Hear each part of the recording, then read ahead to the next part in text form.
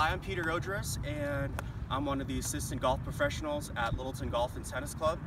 And today we're going to talk about how to make these short putts.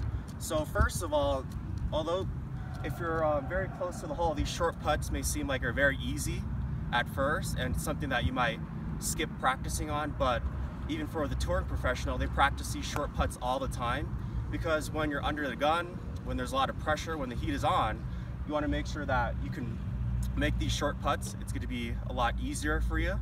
If you don't practice, it's going to be very difficult. So today we're going to go through just one simple drill that'll help you make these short putts.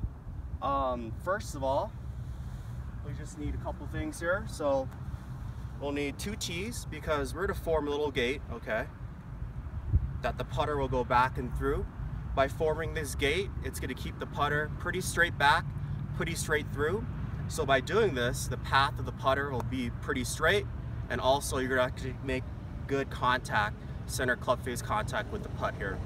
So as you see here, I formed a gate, 2 tees, one to the right of the putter near the toe, one near the heel, so the putter can move back and through pretty straight.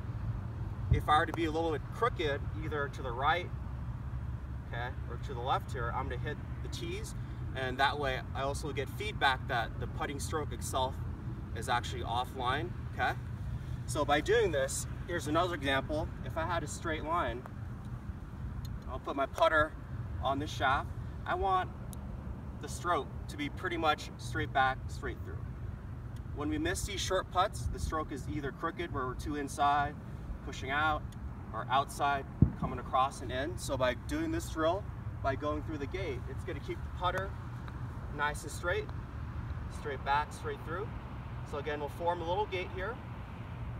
So we'll put the ball in between the gate, go straight back, straight through, okay, and get a feel of what it's like to make these putts. So this is a drill too that's great, because if you watch on tour, even all these good players like to use this drill. So for example, Tiger Woods, you're going to see him use this drill a lot, forming the gate, hitting multiple balls over and over and over again to groove the path. Alright, thanks guys for watching this video. If you guys would like to watch any more videos on tips about the full swing or more short game videos, you guys can visit our YouTube channel under Golf Style Suburban. We also have a Facebook page, Golf Style Suburban, as well, if you'd like to visit that and like our page. Or if you'd like to take any more lessons, you can visit any one of our 4 golf courses and set up a lesson with our great golf professionals. Thank you.